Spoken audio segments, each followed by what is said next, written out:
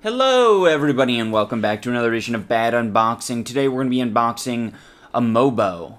Yeah, I'm doing like a 3-part series unboxing all these computer components. And this is the final piece of the puzzle. And now, just like Dr. Finnegan, I'm going to perform surgery. Oh, well, my surgery went very quickly. I'm best surgeon, A++. You're better than PewDiePie playing Surgeon Simulator, iDubbbz. I know, thank you. Well, I don't know if you guys are ready to see what's inside this box, because they packed it with paper. They didn't pack it with Air Plus, they packed it with paper, which I'm actually a big fan of. I think packing it with paper is nice because, well, number one, paper doesn't pop. Tom Cruise would have been very happy to have all the packages filled with paper on the set of Castaway, because he'd be able to make a fire like that. Yes, I do realize the packages went in water, but having said that, you can dry the paper out. Then it's just going to be great, great tinder. And here it is, the grand prize, the Z87X UD, or U4H. U4H is kind of like Euphoria, only more H's. Got no joke there.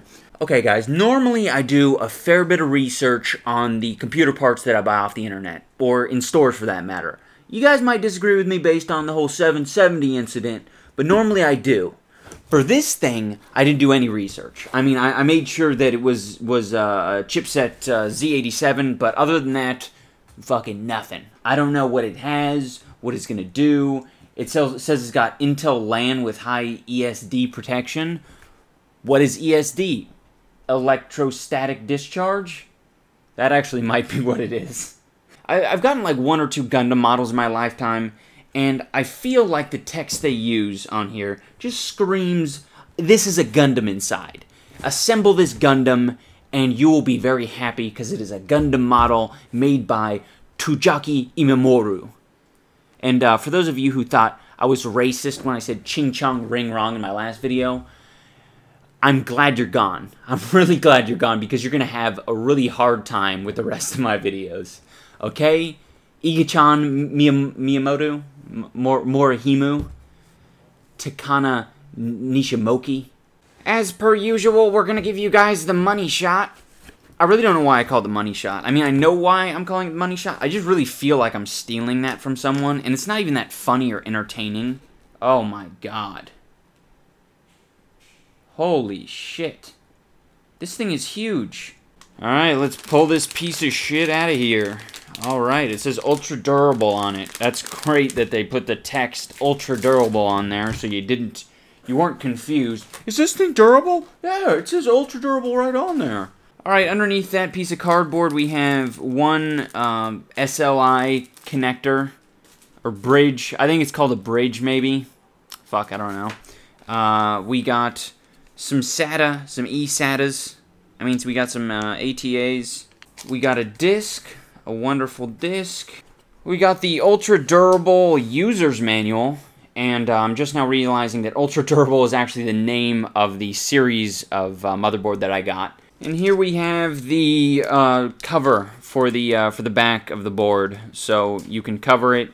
And then we have what looks like, ooh, a sticker, a Gigabyte sticker. Hell yeah, nice get. Nice get,